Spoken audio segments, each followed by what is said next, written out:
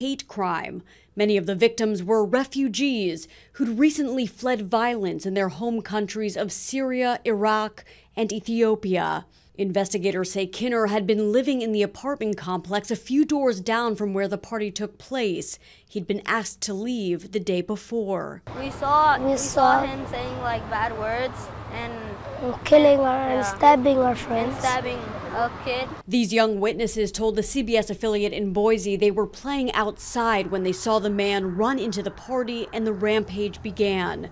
They ran to a nearby house and hid in a closet to wait for police to arrive. The faces of the parents struggling, the tears coming down their faces, the faces of the children in the hospital beds will be something that I'll carry with me for the rest of my life. Kinner will be arraigned in court today. Police say he has an extensive criminal record in multiple states, including violent crimes. Laura Podesta, CBS News, New York. Authorities say all 9 victims are facing serious injuries. Boise police say this is the most victims in a single incident in the department's history. Missoula Police Department reporting many local businesses have seen multiple counterfeit $50 bills over the past week. The bills have been washed and reprinted using real $10 bills to appear to be $50 bills.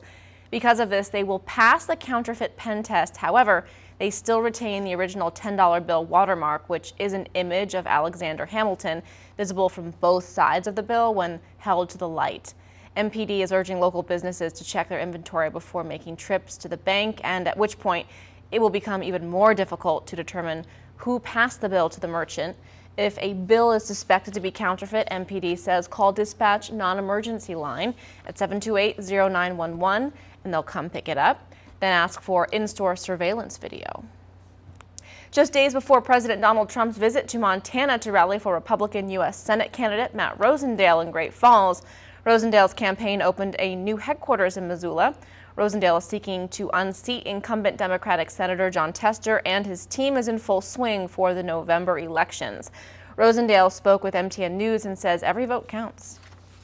I think there's a misunderstanding across the state, and even with a lot of the folks in Missoula itself, that there's not a lot of Republicans in Missoula. I will not overlook Missoula or Great Falls or Billings or Dillon or Culberson or any other corner of the state.